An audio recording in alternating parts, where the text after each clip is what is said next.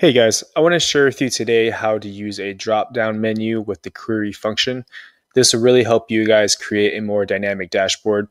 So over here, I have a table of data. It's the list of largest tech companies in the world. So we have a column for company, industry, country, revenue, employees, and when it was founded. So this is what we're going to create. So we're going to have a drop down menu here, and then we're going to be able to select the country, and it's going to only show us the data from over here that has United States as the country. So you can go from, to Japan, China, and so forth. So let me show you guys how to create this from scratch. Okay, so I'm going to delete everything, including the data validation.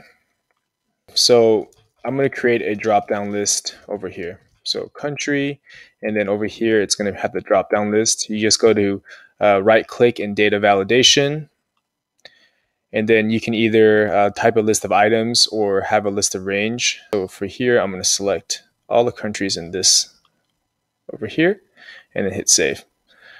Right, so now I can click on United States, and it'll show up.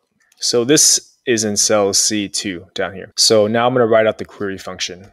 So I'm going to write query, and then I'm going to highlight all the data in quotes. Now select, I'm going to use the asterisk to select all of the columns where column J is where the country is. So where J, and over here you can put where J matches or equals. So you can put where J matches or where J equals.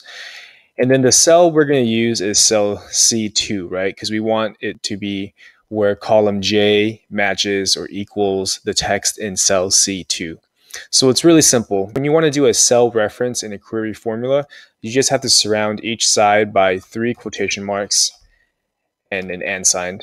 So I'm going to do it for both sides, right? And then inside, I'm going to type cell C2. And then I'm going to close the query with the quotation marks and then a parentheses. And bam, just like that, you can create a drop-down menu for the query formula. And I find this is the strongest way to use a query formula because it creates a more dynamic experience for the user. Let me know if you guys have any questions, guys. Thanks.